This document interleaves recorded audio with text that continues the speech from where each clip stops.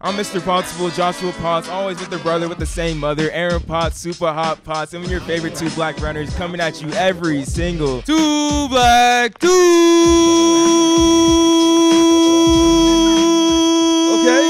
Okay, yes, Tin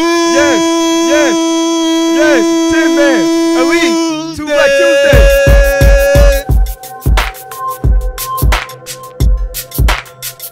Whoa, almost fell back there. Had to go in because it's Two Black Tuesday with Timon. A Timon Tuesday. Shoot. That don't happen very often. Bruh, this is our second ever live podcast. We just did our first ever live podcast, almost a month ago now in New York. And the fact that we're doing another one here at Run Republic, shout out Joe, bro. Joe Dakamura for letting us use this space, this beautiful space. And right before Cross Champs the next day, where we'll be courtside, and our guest right here, they'll be like, running a 10K at Mount Sac. This is not. That sounds it's crazy. Hard for me to say, bro, because I don't want to do that. I don't want to run a 10K at Mount Sac, and the fact that they're voluntarily wanting to do this, like they'll find out for a second tomorrow just how grueling that course can be. But should we just introduce her? Yeah, go ahead. Let them know. Let the just people know who it is. Into it. So first off, we got the pride of Australia. You already know, from Sydney, U18 national champion from Australia as well. He's an Arkansas Razorback alum, Pigs Woo Suey, you feel me? Sugar Rush 5K champion as well, 1339, 359 guy, Cameron Griffith on the podcast with us. Also, we got a prep 2,000 meter steeplechase beast across the pond, an NCAA All-American from EKU. We talking about Jamaine Coleman coming in as well. Then we have the U.S. High School Phenom, 2015 Foot Locker champ, 2019 World Championship qualifier, founding father of 10 Men Elite. That's what they say on the website. Drew Hunter on the podcast as well, bro. Just Jamaine, Drew, Cam, how's just everything going down in Southern California? Well, it's getting dark kind of outside now, but how's it going just being down here ready for Mount Sac tomorrow? It's going well. Be here. Yeah, we're California. It's really similar to Australia. Oh yeah, yeah. I bet. I got a place to stay next time I'm out there. Hey, everyone's welcome. If I'm ever out there. But before we get into just like what we really want to discuss on the podcast with the two groups, and then we'll get more into it, just how do you feel with just racing a 10K out Mount Sac tomorrow? We were talking about a little bit off wax before, but like that's something for me and Aaron. My first time racing Mount Sac, I was probably like 6 or 7 years old, and it was a very vivid and tragic experience for me. And ever since I've raced in high school, I've had some other tragic experiences as well. But to race a 10K at it, have you heard some horror stories already? Have people been giving you any advice, Cam? Or what? Well, Jamaine and I only got in this afternoon, so we haven't actually seen the course yet. But every single one of our teammates has been like, it's the hardest course you're ever going to run in your entire life. So I'm currently crapping myself. And to do 2 laps of that sounds like a lot of fun. And obviously your description of it right now is really, helping that. So I'm looking forward to it tomorrow. You're welcome. My first time running Mount Sac, or I don't know if this was my first time, but it's my distinct memory when I was like 10 or 9 years old. I was running and I got up switchbacks and I threw up all over myself. And then I was coming out. Yeah, it's kind of beast though. Real props. I'm coming down switchbacks. My parents, they're in the crowd tonight, but they see me throw up all over my jersey. They're nasty. Like, wait. What is going on? What is going on? But I wanted to ask Drew, and when you were in high school, I'm sure you heard about Mount Sac. What did you think when you heard about a 10K being there? And I also just wanted to know, like, how fast do you think you could have ran there in high school? Yeah, well, it's a soft course record, so it is soft. I really do believe that. I definitely could have beat it if I came out and raced, but no, I think. He's being serious. Yeah, no, I'm not joking. He's definitely serious. Yeah. He's like, I definitely would have done it, whoever it is. I don't know if anyone got that joke, but I got it. Okay. We got that. I definitely got that. Philip Roca. Yeah. Legend. But no, I think we're all really excited. We never get to. It's rare that we get to run a team race together, and I've been wanting to, you hear about, I was the biggest running nerd. I'm sure you guys are in that same category, but like I knew what Mount Sac was when I was a freshman in high school, and being from the opposite side of the country, I was never going to run it. So it's now cool to kind of come back and do it twice, I guess. And then for you, Jamaine, like you're all the way across the pond, like do you even, I know you didn't go to the course today, but I'm pretty sure you've seen video or anything. Have you seen a cross country course, anything like this before? No, nothing like it. It's very different to what you see in the UK. I'm not really sure it's classified as cross country because it's a dirt path. Yeah. That's what you Californians call cross country. Where in the UK we're more accustomed to running through ponds and rivers and that sort of stuff. So. That doesn't sound like cross country either. You're like, what? Well, yeah, but we'll see how. I'm excited to see. We drove past it and those guys were just pointing it out, and I just thought they were just joking. Yeah. so I'm definitely excited to go on run it and walk up some hills. I'm curious to see what you two. Oh, my bad. I'm curious to see what you two think about the course too, because the joke is that Mount Sac course is soft, but over there across the pond, yeah, you're jumping through ponds, doing cannonballs. You all run crazy courses for cross country. So I'm wondering, is it actually that hard once you guys deal with it? I've gotten soft. It's been.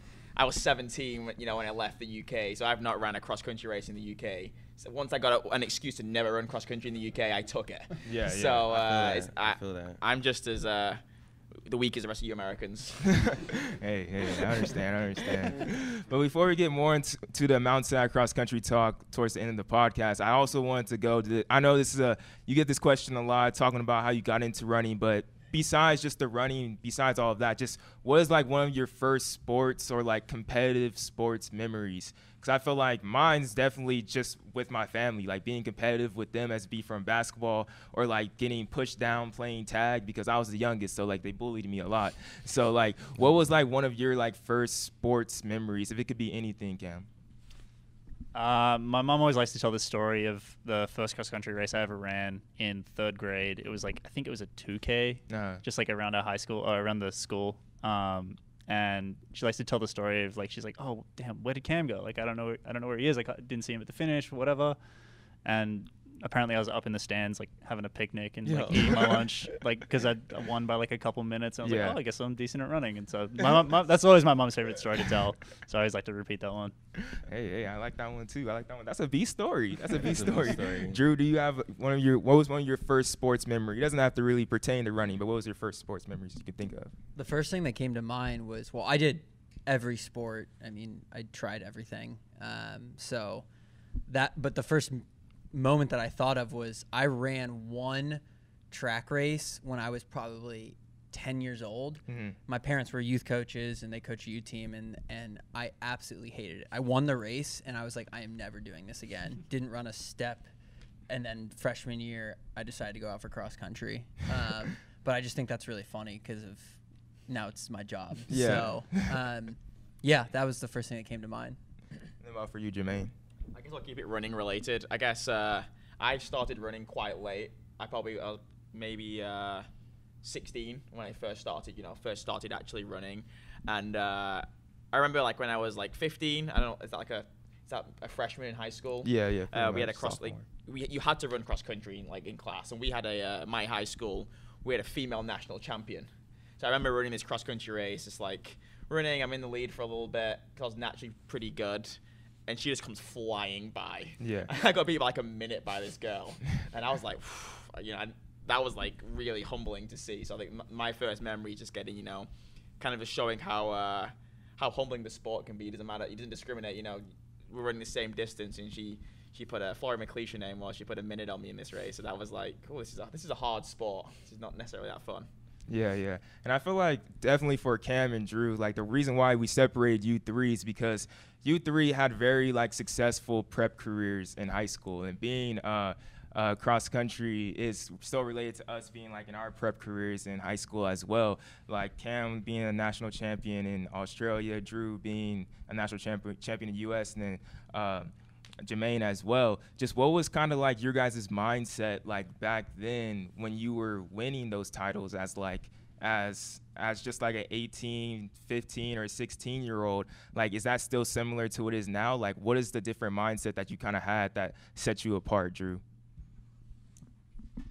That's it right. I think none of these guys, except for maybe Max, because I went to high school with Max. No, I was the most type A, serious, dedicated. I was going to bed at 9 o'clock every night, and I'm not like that at all now. I feel I'm so more lax and kind of want to have fun, and it's not I didn't have fun, but I was so serious in high school, and I think like the thing that I took the most from that is just I learned just how to work hard, and I think that is so important for any athlete. Is there's times when you just need to put your head down and go to work, whether it's cross training or running or just the little stuff that you have to do in the gym or whatever. And I think that has been the biggest thing I've translated is I don't like I want to do everything right. So when I show up to a starting line, it's like, okay, I'm not going to look back and be like, well, I lost because of this. Yeah. I can really say I left it all out there. So that's how I was in high school, and I feel like I've carried some of that over, but now I'm a little bit more probably fun to be around. They don't know, so but yeah, I'd say that's my answer. I wasn't as good as Drew in high school, but still, 3-time national champion. I was a little different. I guess I leaned a lot more onto my natural talent. Yeah. I didn't go to bed at 9. I got to bed at 3 a.m.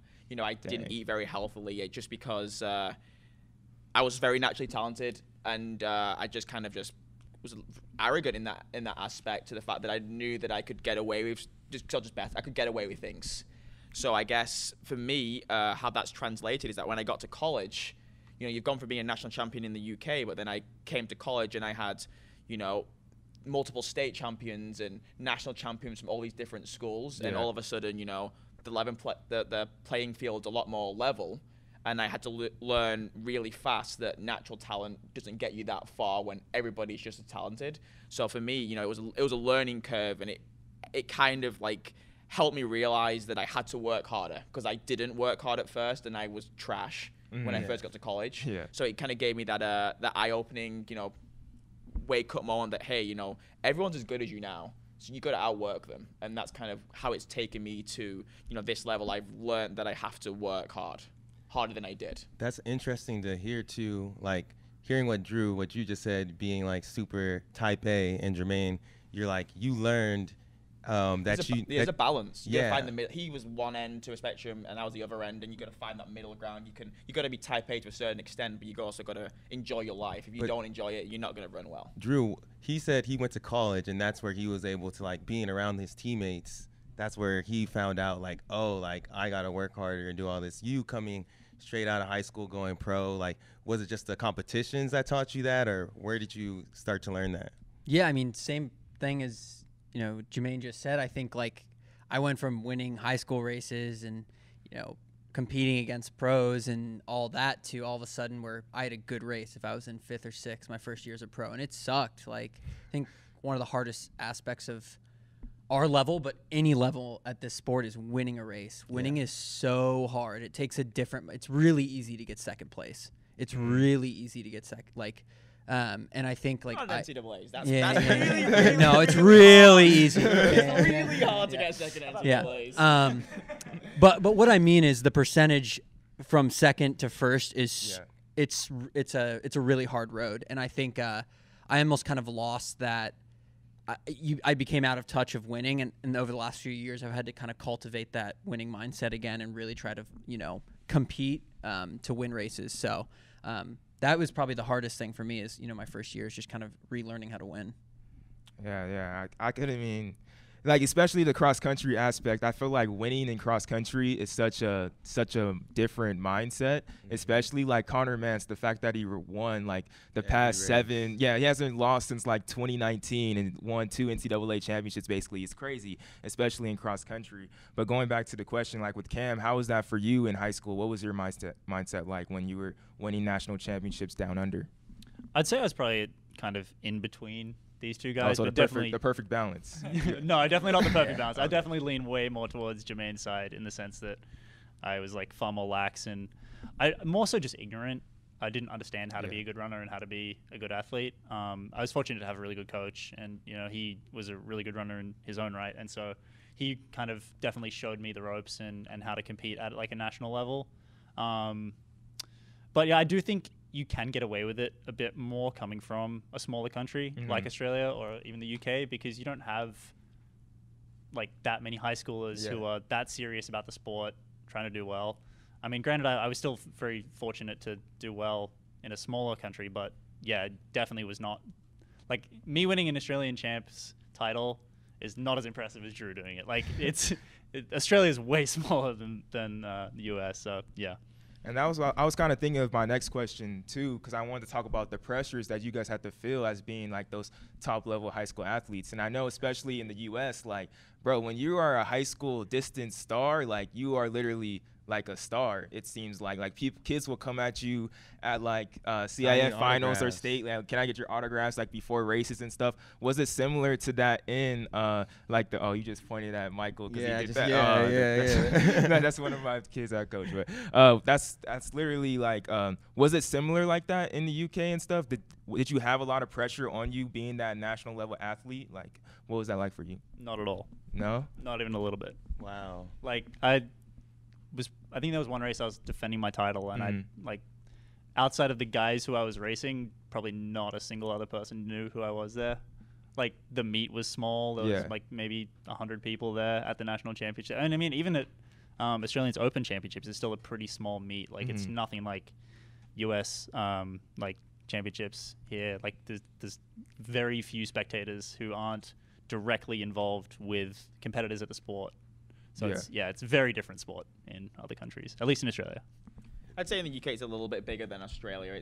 There's a little more of a following for athletics than what he's making it sound. I don't think it's quite to the same level as the US. I think the US definitely encompasses athletics, cross-country running. I feel like most high schools, at least to some level, athletes will run cross-country or track at some point. But I think most of the pressure was just internal. Like going into like when you're defending back-to-back titles, it's you put that pressure on yourself. Like even though you necessarily don't in my instance take all the little things serious, when it comes to that day, you hold yourself to a certain standard that you have to winning is the only option, especially at that level. So I guess the pressure for me was always just what I put on myself, and what my coach, family and friends expected of me. You were expected to win, and anything less than that back then was a failure. Second wasn't good enough. So that's kind of where the pressure came from, was just kind of building a circle that wanted the same for you as you wanted, and just being able to just never let anything else be good enough other than winning that title. That sounds like a ton of pressure, especially you're saying you didn't start running until you're like 16 years old, and you already you felt that pressure on yourself, or you put that on yourself? Yeah, I mean, my first year running, I got second at nationals. Wow. So it was my first, but I didn't win. And that was, I was new to the sport. I was trying to navigate my around it, but I didn't win. So that was kind of like I had a chip on my shoulder going into that next year, where I knew I didn't want to come second again, and then I wanted to be the best. And then once you get that first title, you see it in the NCAA all the time. It's not easy to win the first title, but it's a lot harder to defend it.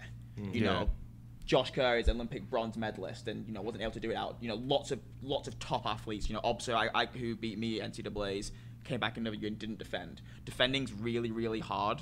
So I think once you've won that one national title and you've got time left to defend it, everyone's gunning for you. Whether you've got fans outside the sport, the people that are running the same events know who you are, and you're the person to be. I'm sure same for you at Foot Locker and stuff. It's just you're the person. It's a lose-lose. You're expected to win.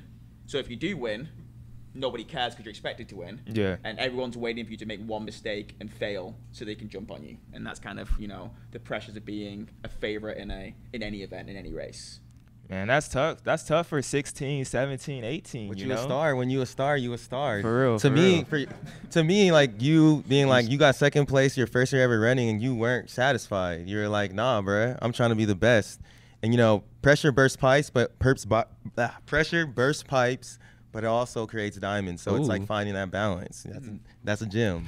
No pun intended. Hey, come on, man. Hey, then Drew, we know you faced like some type of those pressures, and as Cam already alluded to, like it's crazy out here. People be treating you definitely like a star if you're at that top elite level. Even at the lower levels, like even if you're just like the best in your league, it'll be like that. But then were you able? You already talked about you're able to translate that type A mentality, but the pressures that you faced in high school, were you able kind of like? Did you learn something from that you still apply now to the pressures that you get now of being such a high-level athlete? That's a good question. I think that something I learned is the people that love you, whether you run really well or don't are still gonna love you. And it's really important as you progress throughout the sport to kind of keep that in mind and keep those people even closer. But I also think something I remind myself when there is pressure is like, that's where you want to be. Yeah. You don't want to be in a position where no one cares, or it's a race that you don't care enough about to put forth the best effort. So I think I kind of reframe it as like, pressure is a privilege. It's kind of like, all right, I've earned this. There's a reason that people want to see me fail, but also like are expecting me to succeed. So, and I try to kind of hone in on that when I'm starting to kind of feel those pre-race jitters and whatnot. Man, I like that, bro. Pressure is a privilege. You got to use it as fuel, it sounds like. Dang, I like that. Well, that's basically all we got for y'all three, but just good luck tomorrow. We'll talk a little bit more. Wait, actually, I got one more. I got one more. Just kind of just like, bro, like how, wait, what are you thinking? Wait. Oh, no, I got something. Wait, hold on. Just how are you guys, preparing yourself for like this just race coming tomorrow, like at Mount Sac? I know you and Drew and Cam just coming off of wins this season, like as well, having your like these wins in this past season. Just where you are preparing yourself to just race tomorrow, like a 10K. That's crazy. I mean, if I can beat Cam, I'm going to win the whole race. So that's my goal. No, I think we're just going to have fun as a team, and we're just going to pack up and run together and feed off each other's energy. And then, once you come off that last hill and have the 800 meters to go, it's kind of any man's race. But yeah, hoping to bury Cam before then. Okay. No, I don't have anything else. I think we're good. Good. Oh, my bad. I thought you're looking at me. I'm sorry. If it comes down to 800 meters, you're all mine, mate. But thank you guys for that first 20-minute session. We really do appreciate it. We'll bring you back for the group session at the end. Perfect. Next up on the podcast for our second 20-minute session, we got another 3 people competing at the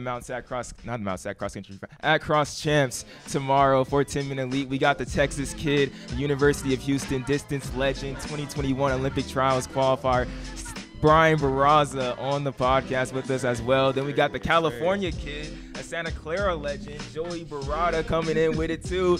And then we have one of the hard-nosed blue-collar workers of 10-minute elite, Drake University legend, world champs qualifier in the half marathon, a 2:14 marathoner, Reed Fischer, lastly joining us on the podcast, man. Thank you guys for coming on. Thank you guys so much for coming on. And I think it was Drew that just alluded to it a second ago. You guys are the bad high school runners, but I wouldn't say that. I wouldn't say that as well. You guys were the high school runners that didn't get that shine as much as the other 3 over here, but you guys really worked your tail off to get to that place of being that professional runners. And I feel like especially at this time that we are right now, and I feel like there's a conversation especially with the greatest high school cross-country team of all time in Newbury Park, and that's become a conversation of all like, you got to make sure you keep on reaching for your goals and don't get lost in what other people run and stuff like that. But before we get more into that conversation, I want to talk about just Mount Sac running the 10K cross champs. Brian, how are you feeling? It has to be tough. Oh yeah, it's definitely going to be tough. We previewed the course. We were actually the ones that got to go see it, us and Drew. And so, yeah, jogging that course, we were going to jog the whole 10K, and we finished the first 5K loop, and we were like, yeah, we're good. Those hills aren't going to change by tomorrow. So, yeah, it's definitely going to be a mentally tough course, and we're going to have to rely on each other's strengths to get through it and feed off each other's energy. And Joey, did you race this in high school, being from California? I ran at the Foot Locker meet my senior year, but that was the only time I ran it. How did that feel? It was fine. I didn't run in the open race to qualify for Foot Locker Nationals. I ran in like the junior senior boys open 5K, and I won. So I got a winning record. Hey. Yeah, I can't lose tomorrow. I got that momentum from 9 years ago. Hey, pressure is a privilege, bro. Yeah, right. Yeah, no pressure here. Then for you, Reed, you didn't get to see it today, but how does it just feel? Mount Sac at 10K, a lot of people are talking about it. Have you gotten any advice from anyone or anything? Yeah, I was with these guys who got to run it. Okay. Yeah, it's funny. I think Brian said that he was going to sit on Jamaine.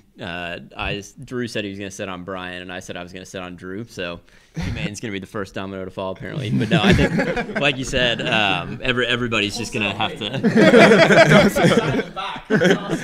Jamaine, we all know you're going to be right in the front that first mile. There's no doubt in my mind. Yeah, but my fear as the marathoner and the strength guy here is that everyone's just going to look at me and be like, "This is your thing, man. Let's go. This is 10K. We don't run 10Ks. This is short for you." So it might be me who ends up leading the charge until I get peeled off with 800 to go and everyone just outkicks me, but it'll be fun either way.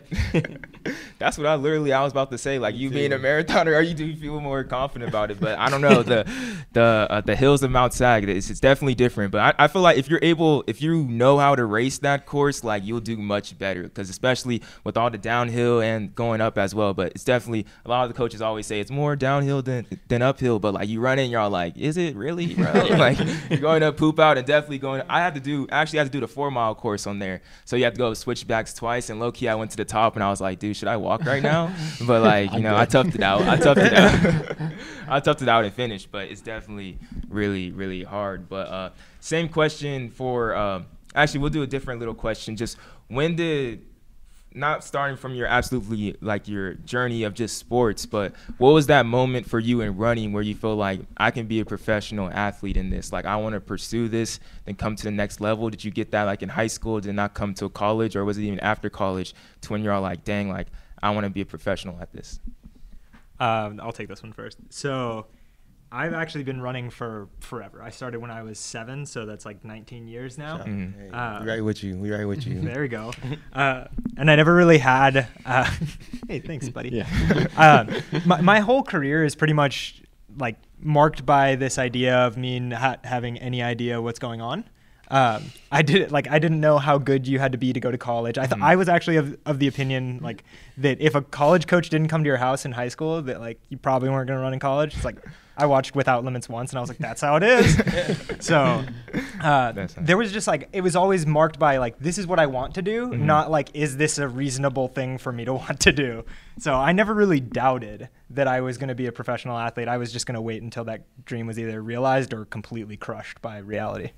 That's awesome too, because it's more so like you followed your passion more than anything. That's what you want to do, and that's where you are today. So that's an inspiring story. Most definitely. I've been extraordinarily lucky. Then for you, Joey, when was that moment to you were all like, man, I think I can really be a pro at this? Yeah, I mean, I had no reason to ever believe that I should be a professional runner, but I knew I wanted to be one ever since I started running. That was the big goal when I transitioned from playing baseball to running track in my junior year of high school. And I think the moment where I knew that I could be good at it was my senior year of high school. We had our league championships at this course called Crystal Springs, which was my home course. I ran there every single day over the summer. It's very comparable to Mount Sac. It's just a dirt course, and it's very hilly.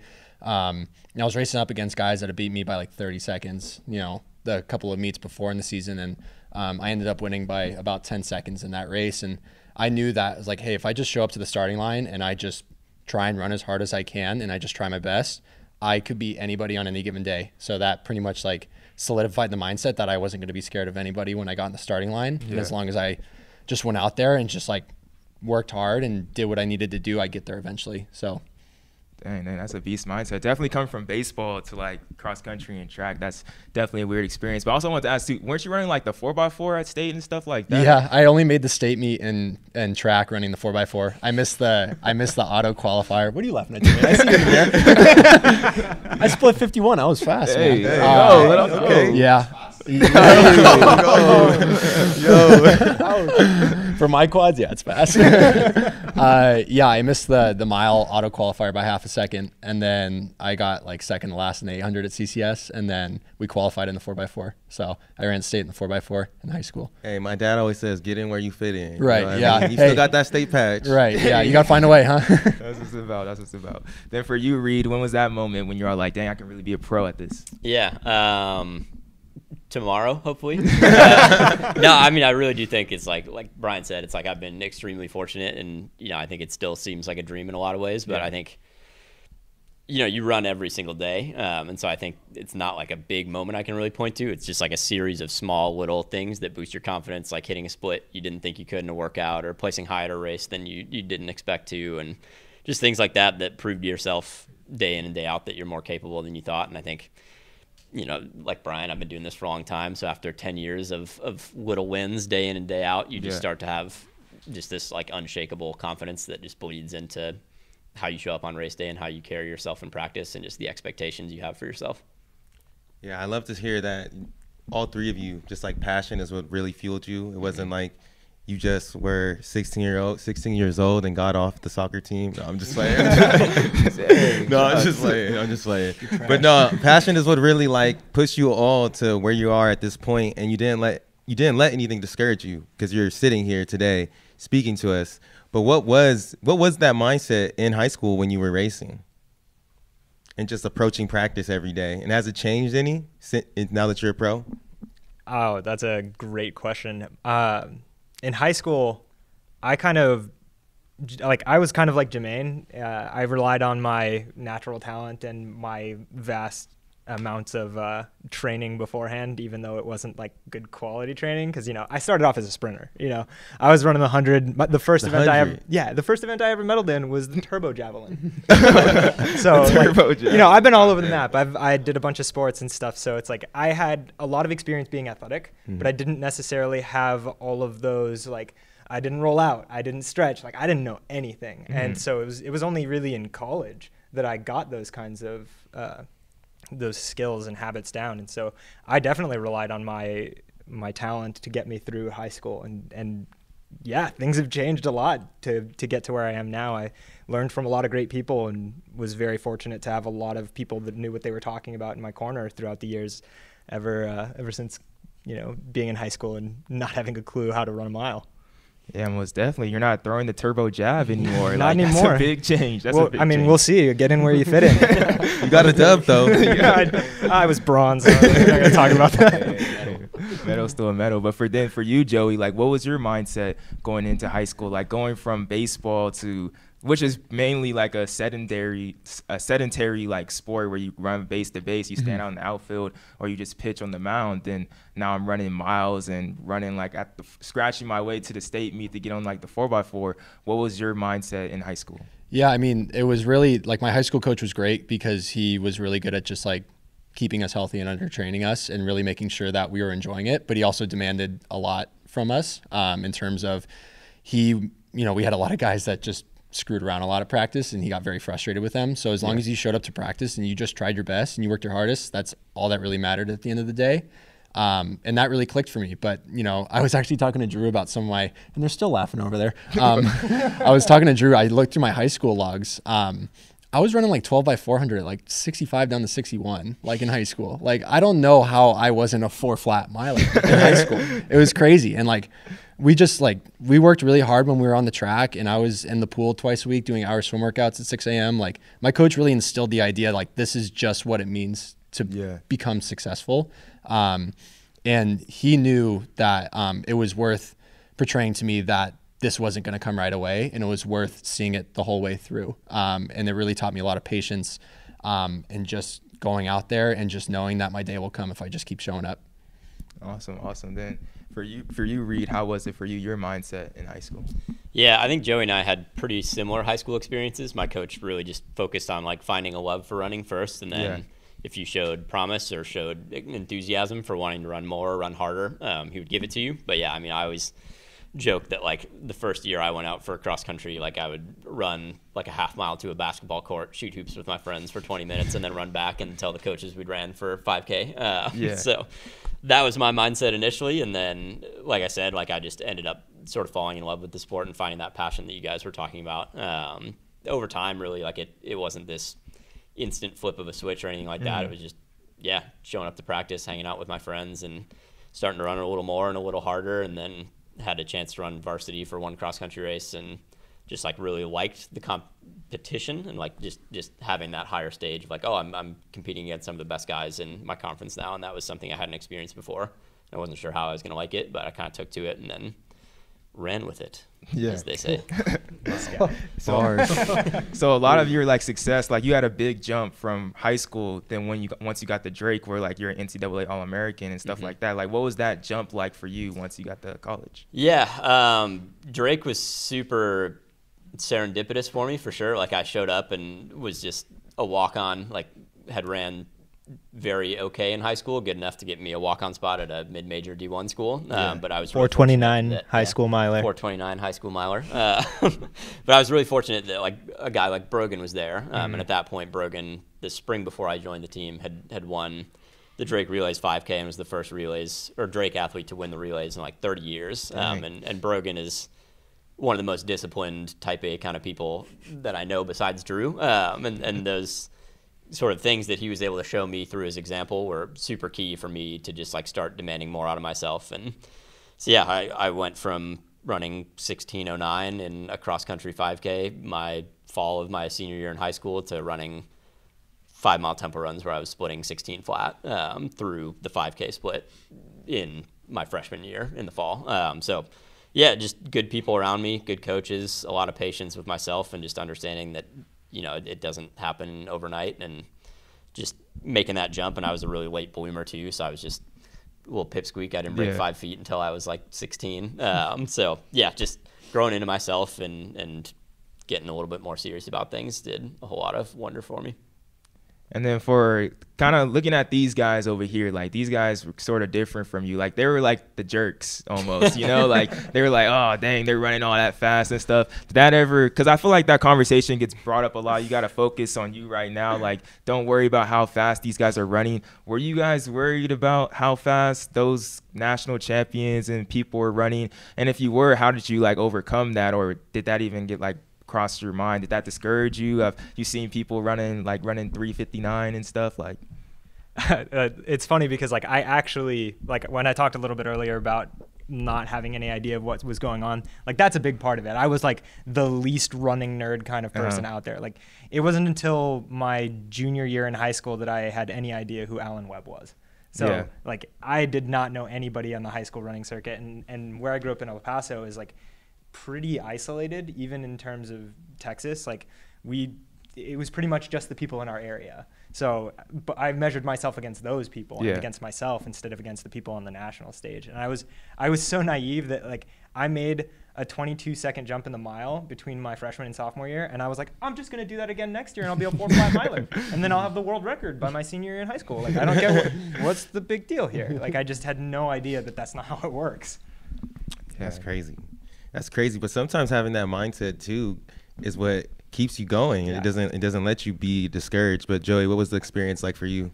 Yeah, I mean, I don't think I really paid attention too much to what other people were doing. I was aware that I was not the fastest out there, and I was aware that people were running very fast, especially being at the California State meet. You know, I got 5th at CCS, and I was like, all right, great, top 10 at state, and I get like 39th, you know, and I just get my like doors blown off. I ran 16:07 in the winter, ran 15 flat. Like that was just like, it was such a humbling experience, but it was just that like little taste of like, oh, so this is how good you can get if you like really like start working harder, if you really like keep at this. Like that's the whole thing with like this, like my career so far. It's just like that I get that little extra taste of like what it means to be at the next level. And that state meet in high school was the first taste of like, oh, like these guys are really good, you know, like better start bridging that gap. Like if you just stay at it, like they'll come back eventually. They can only get so much faster, and I have a whole nother minute to improve. So yeah, I mean, I knew about the good guys, but I knew that I could catch up to them eventually if I just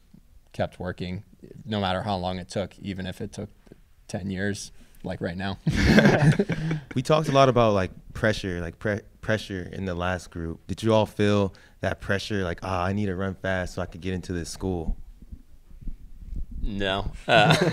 Yeah, like I said, like for me, my college church was much more about just academics and just like a place where I felt at home. Running was super secondary. Like I looked at schools that didn't even have track programs. My second choice was a school that I could have only ran cross country, and then ran unattached for track. And obviously had I gone that route, like my life would look immensely different than it does right now. So yeah, for me, it was really just like, you know, I want to go to college and get an education, and that's an opportunity that I have. So I'm going to make the most of it. And if I can run while I'm doing it, great. And yeah, like I said, like I was just super lucky that Drake had the infrastructure and the coaching with teammates that could push me to the next level. And, you know, I definitely didn't plan any of that. It was just super organic and something that I'm really grateful for. Wow. Yeah, it really is like just awesome just to see how you guys just kept on like persevering, or not. I mean, you were either kept on persevering, or you're kind of just like, oh, ignorance is bliss. I don't really know what's going on. I'm just gonna do me and strive to be the best athlete that I can possibly be. And I think that really is the mission too. That's the mission for, I'm pretty sure, for them too as well, as just a little extra pressure added on top of that. But it's something that I think we all want to strive for, is just to be the best. And I feel like that's kind of just human nature, especially like for competitors like us that really want to get to like that next level. And you guys want to get to that next level. Tomorrow you're gonna have to go through Mount Sac. Just have you guys started preparing mentally a little bit for the race tomorrow, and just what's your expectations going in, Brian? Yeah, we've definitely done a good bit of work to, like, obviously the training that we've done, but mentally, you always got to give the event the respect that it's due. You go into a 5K thinking it's going to be easy. It'll teach you real quick it's not going to be easy. Running that course today, we're telling ourselves it's going to be really hard, so that way we're not surprised by anything that comes up tomorrow. I think that most of it is going to be how well can we manage our energy in that first half and make sure that we get to the second half feeling as smooth as possible, and that's when the real racing starts. Yeah. And then for you, Joey, like I ran Mount Sac a lot in high school and in club as well, in club cross country. But now that I go back and like run the course like a little bit, like even just jogging through it, I'm all like, dang, this course isn't as hard. Like I see how hard it is. This is but a soft record. I don't know if that record's not soft for me, But I feel like just being like a little bit stronger and knowing more about the course, it doesn't feel as hard as it is. I know you only got to race it once, but is that how you feel like about it a little bit as well? I think I feel the exact opposite when I was running today. I was like, I forgot how steep these hills are. I forgot. I was like, guys, like these hills are hard, but they're manageable. Like you can get through it. And I'm sure, based on our mindset that Brian had mentioned just now, that like if we anticipate that it's going to suck, if we anticipate that those hills are really going to be hard and we're really going to suffer, it maybe won't be as bad. It still could be as bad as we anticipate, but if we go in there knowing that we have to work hard, we set ourselves up to only succeed from there. So, I mean, like I said, growing up in Northern California, I'm used to, running 1,000 feet of climbing per day. Long runs are 2,500 feet of climbing. So I'm not scared of hills per se, but I know that if you're having an off day, they're really going to hurt. So like Brian said, we have to respect the course. We have to respect our competitors because cross country is so up in the air sometimes. Sometimes talent isn't going to get you very far versus some guys just, a course can play better into their hands than it could into yours. So I think that's why we're all like looking forward to it, just seeing like, how is this going to play out? Like we have no idea who's going to be the one kicking for the win at the end, whether it's the six of us or just one of us, we just have to give it the respect and just go out there and have fun and see what happens.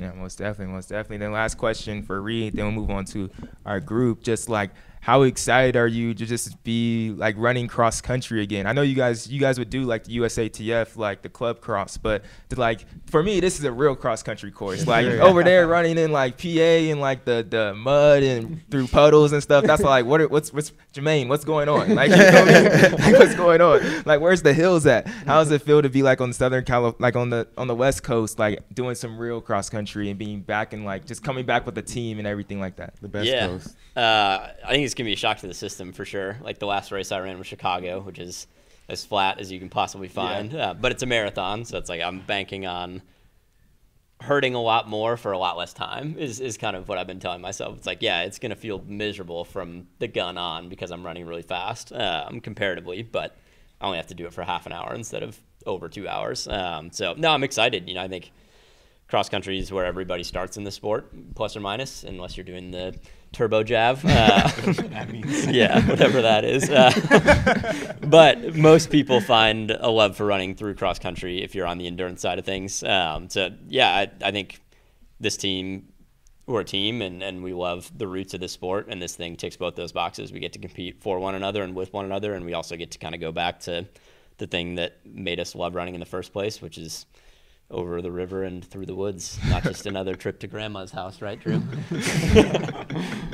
All right, thank you guys so much for joining us for a 20-minute session. We'll do with all of y'all now in a sec, but appreciate you guys. Good luck tomorrow.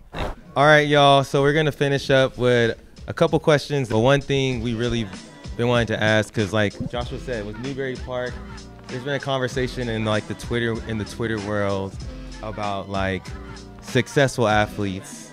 Particularly, I'm just gonna go straight to it. Particularly, there was like people are seeing the all-time list at the state meet, and there's people are saying, hey, like those 11 or 12 people on there, only one of them had a successful like career after high school.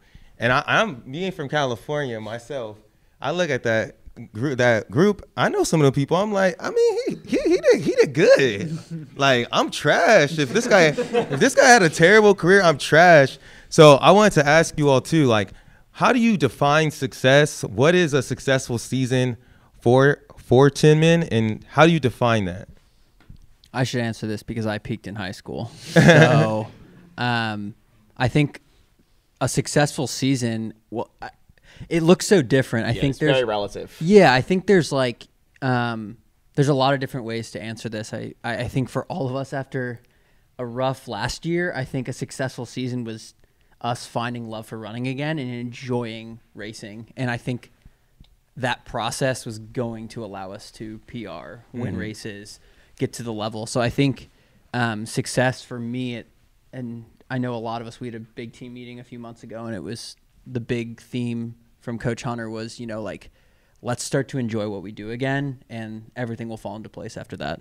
And I like that because when I think of success too and happiness, it's bigger than just a time or like a place. Like for myself, I didn't go pro and get signed, but do I think I'm having some success in life? Do you think my time running track was successful and it led me to where I am, you know what I mean? So I just think that's important for high schoolers to see too, when people put out those tweets and stuff like that saying, a guy that was an All-American or in like 1340 in high school, shout out Lane Worley. You can't tell me my boy didn't have a successful college career. Like, yeah. You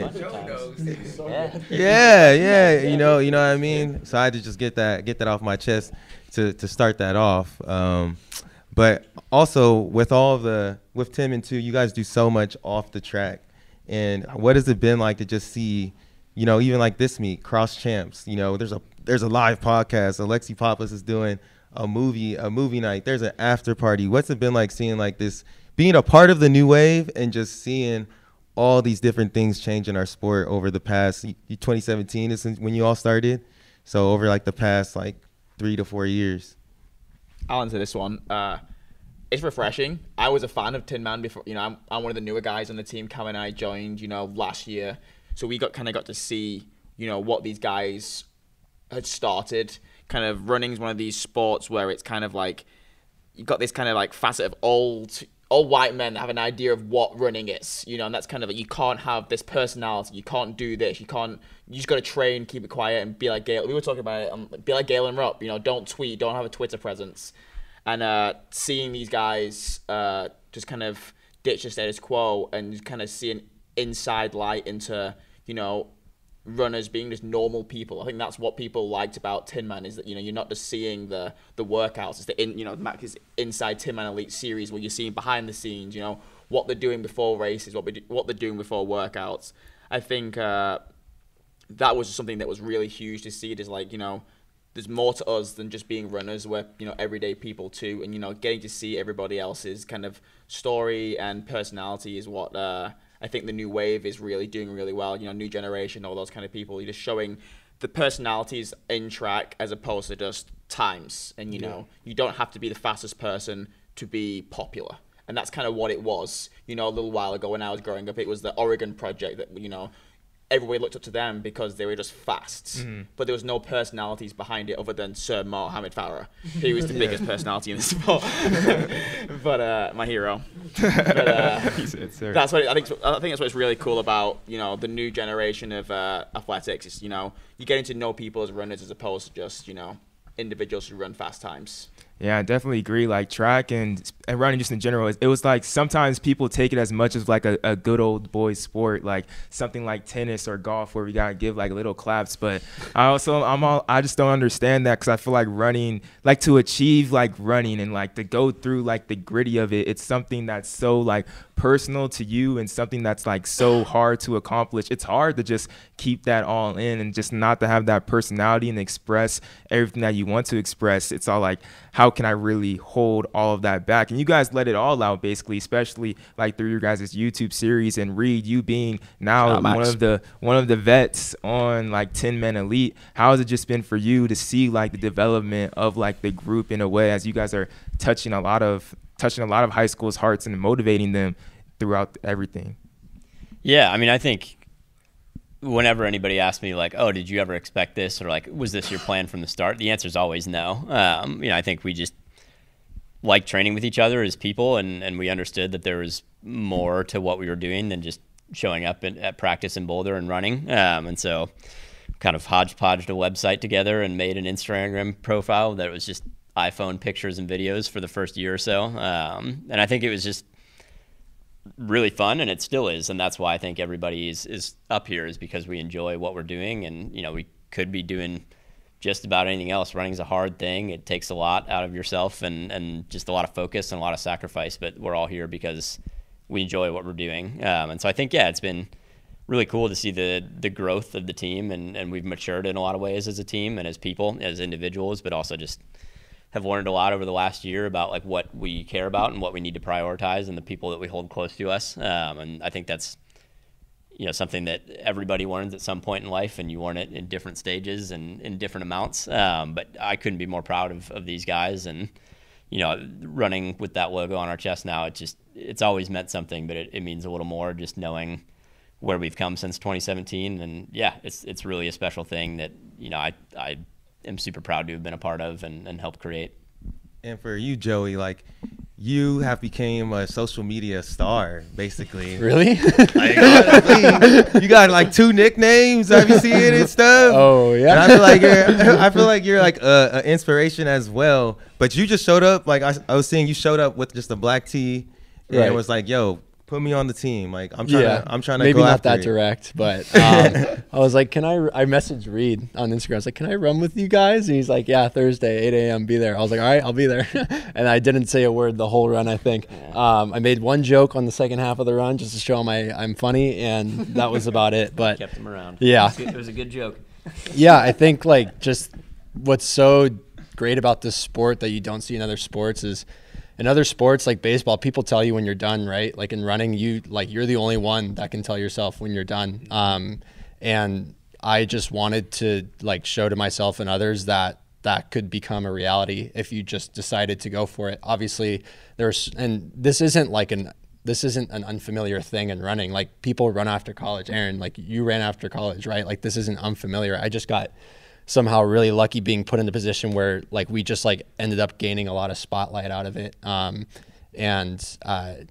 I just wanted to be that voice or that image to a high school kid that's running 16 flat for a 5K, or a college kid that's running 14:30 for 5K, to be like, hey, if you want to keep doing this, you keep doing it, man. Like nobody's going to tell you when you're done except for yourself. So might as well go for it if you really want to do it. And if you want to figure it out, you'll figure it out. So, it's been quite a ride, and I mean I'm not successful unless I have these guys behind my back. So it's been great. And Drew, like it has to be just crazy, like after you graduated, you're like, am I gonna go pro? Am I gonna go to college? And you chose to go to pro, and you didn't have like a team to train with, and now you have like all these brothers, and this just popped into my head. Like you have all these brothers and like your family too. Like you have a lot of like adopted siblings and everything. What has it been like for you to like see the development of this entire team?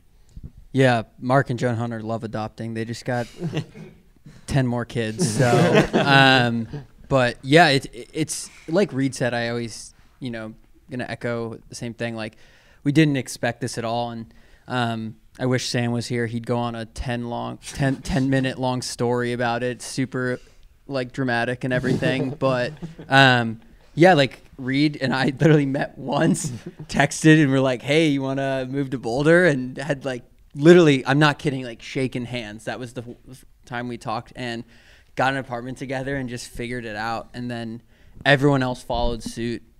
So for where it's at now, where we have, you know, Max making basically a documentary about us, and we get to do events with, you know, every race we're at, we're doing events with the community, and people want us to be there, and to have, you know, to see just Tin Man merch in the crowd, like I think like that's so cool. So I never thought it would get this far, and I think we're excited to see how much farther we can take it. Yeah, and really shout out Max. You do all that, bro. Like that's fire. The Inside Tin Man Elite Series really is fire. And then especially like for someone like Brian, I know you're also like a creative as well. Like you do your drawings and stuff like that. But now diving more into like this social media side of things, where like it really like I'm pretty sure y'all be getting stopped at random places. Like I feel like really like 10 Minute Elite, and then mistake me if I'm wrong, but even like Team Boss, like you guys are low key like Boulder sport teams in a way, you know, like you guys really represent for like that city. But especially like the social media aspect, how is it now like managing all of that, becoming new to really this, being exposed to all of this? How is it managing social media and everything now? Oh man, I am probably the worst person to ask about social media. I'm a pretty slow pace of life kind of guy. Like the speed at which social media moves is really quick for me. But I think the biggest thing that I've taken away from it is like, I'm not afraid to be myself on social media anymore. When I first started as a pro, I kind of had this idea of what a pro runner was supposed to be and look like and say, and like that's kind of coming from the old world, like what we were kind of talking about earlier. But it's like now, whenever I'm making a post, I'm just kind of like, is this true to me? Yeah? Okay, I'm going to say it then. Like, I don't really care. I'm not going to think over like, who is this going to upset, or who's going to look at this and be like, that guy looks dumb, you know. But it has been also really cool to have the other side of it, which is like the Tin Man profile, and like the recognition and the platform that we have as a group instead of just as individuals is so much more powerful, and it puts us in a position where we're able to come and do these kinds of things. And that's the thing that I really take away from it. I was never in this for recognition or anybody to come and shake my hand, but now I'm in a position where like something I say here could matter to somebody, and it could be the thing that keeps them running for longer, or shows them, hey, like this isn't the thing for you, find something that you are really passionate about, whatever the case may be. Like having those conversations and breaking down those barriers with the community is what this has all really been about for me on the social media side of things. Man, I love that. And before we get to like the Q&A portion, I have a question for all of you guys that I would like you guys can answer. This can be kind of quick, but like we start off with Cam, but I know we're racing cross country tomorrow. Usually cross country has 5 runners that score, but we'll just go with 4 here. And you can pick one guy from this team as well. But if you have to go to a race in the battle, like I'm going in to win, my all-time list of people that I want to race, my top 4 that are going to score at this meet, anyone you can pick, dead or alive. Who are those other 2 people? You can pick someone from this group. Like you don't have to pick them, but I don't know if you may feel bad if you leave someone out. You feel me? It's a cross country race. Yeah, it's a cross country race. We'll make it a 10K since you are racing the 10K tomorrow. But who are those other one person from here? Then those other 2 people that you'll pick? I'm gonna do everybody down the line, like your all-time dead or alive kind of list. And 1 10-minute lead guy. Man, that's tough. Yeah, I could probably just throw a dart at anyone on the team, and I'd be very happy with like who it landed on, and be like, all right, yep, sweet. I'd love to race with that guy. This is my first cross country race with the team, so it's kind of hard to say. But this is supposed to be a quick question. Yeah, I know. I've really ruined this. All right, I got mine. Yeah, Reed, you got it. We got me, because I have to be on my own team, right? Yeah. All right, Garrett Heath, the grass monster. Joshua Cheptegei, because that guy can fight more than anybody else. And then I got one more. Yeah, one more. I'll do Sir Mo Farah for Jamaine. Joey, you want to go next? Was part of the criteria we had to pick somebody on the team? You don't have to, but I didn't. I kind of want to. Myself, I suppose. I haven't raced against Goose in a really long time, or I think at all. So I would probably pick Goose as my teammate. He's so talented, and when he's like such a fighter. So whenever I have a chance to race against him, I love to see how I stack up. Yeah. In terms of the other people, German Fernandez, circa 2000, whenever he was running 14:24 at the California State meet, because that's just a different form. Whichever one of the Salmon brothers just ran 14:26, because that's really hard. And then what's the last one? I would say Andy Vernon. He's another big fella that was pretty good on cross. Yeah, I like those big runners. So he's got big quads like me. So I'm picking him. We're an underdog team. I'm gonna pick an all-star team. Mo Farah. I'm messing around, yeah. So Kenenisa Bekele, he's like a 7 or 8 time world cross champion. I don't know why no one's picked like one of the greatest guys. I'll take Mo Farah. I'll take Haile Gebrselassie. I'll let Cheptegei take my spot. And on the team, Drew can be in. That is an all-star team. That's pretty good. I think I would go with, from the team, if we're doing this, is this on Mount Sac? Let's Mount. I've been thinking Mount Sac. All right, cool. Then I'm gonna go with Joey. Yeah, he can crush uphills and he can crush downhills, and he knows the course.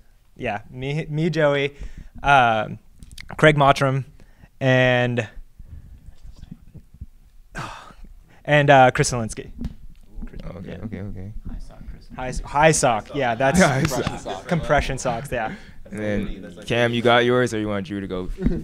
Well, I just got the big Mazunga stolen from me, so I can't pick him anymore, can I? I was just gonna pick a team of Aussies, just me, Ollie, Morgan, and Stewie Mack. Oh, I like that team. A bunch of milers. And Drew, your team? I got Max, Jacob Hunter, and my brother Noah Hunter. Let's go. Wow. Dream team. That'll do it. I like that. All right, now we're going to get into these Q&A questions. The first one for everybody. We got some people racing tomorrow, so how fast are y'all going out tomorrow? Hey. Oh, I got this. I think my guess is our first mile will be 4:53. He's actually really good at guessing splits, so my guess was that we're going to go out conservative and then probably back off. And then finish a little bit slower than that. Reed, what are you taking us out in? As fast as necessary. 4:43 first mile. Those loops are quicker than you think. It's net downhill too. Allegedly. I'm going out in 4:53. Well, I'm sitting on Jamaine, so. I got another one. What is the best advice for a high school senior going into his last track season, and he needs to run fast times to get to college? I feel like we might have answered this during the podcast, but I feel like we should answer this if the person's here. Chill out. No, I really think it's like, we talked about it earlier a little bit, but it's like the running world's gotten even smaller than it already was just by virtue of social media. And it's like, yeah, you hear about Newbury Park being the best of all time. And you know, I remember when Drew was coming up, like the amount of spotlight on him compared to like when I was going through high school, it was like I knew the people in my state and that was it, just because I was seeing them. So I really think it's not about wanting it more sometimes, or you know, just beating your head against a wall and hoping you can run harder workouts or more mileage and just trying to reinvent the wheel. It's just being true to yourself and thinking about what's worked best in the past. You know, pick out the races where you thought you were the most successful and identify what went well before that, and try and maximize those things, and it'll come. I think no matter what, no matter how you run, if you want to run in college, there's going to be somebody who believes in you. It's just a matter of finding who that person is. You don't have to go to Stanford. You don't have to go to what are other good running schools? You don't have to go to Oregon. If you can, that's a really good degree. Yeah, sure. Yeah. You don't have to go Power 5. You don't have to even go D1. You don't have to go D2 to become a successful runner in college. If you find a coach and a team that believes in you, they're going to believe in you regardless of what you've run. To let go of times and needing to do things and just letting things work out the way they're going to work out, and knowing that you've done your best at the end of the day, that's what's going to take you to the next level, in my opinion.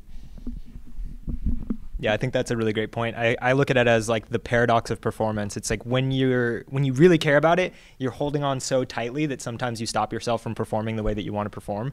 But if you allow yourself to relax and pay attention to why it is that you're doing this in the first place, and really being in touch with what you care about and what aspects of the sport is it that you truly enjoy, then you can focus more on that part of the process. And once you're focused on the process, good things come. Another one. There's just so many good ones here. Here, Drew, this is for you. Just like.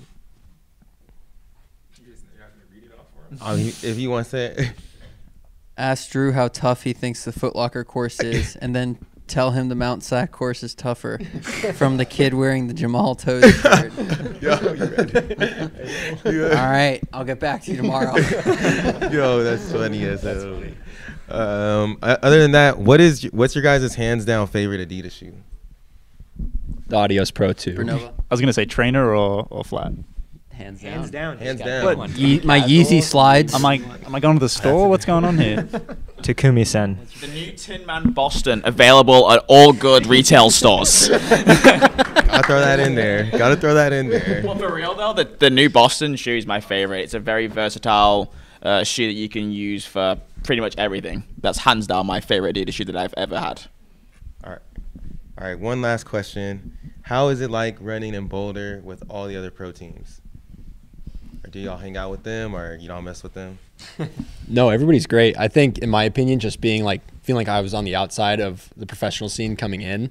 The fact that you can have like 5 or 6 Olympians working out on the middle school track at the same time is insane, right? So It's just like a super cool experience. I think for the most part, everybody's like super supportive of each other and is willing to like be, vocally supportive towards one another and cheer each other on during workouts.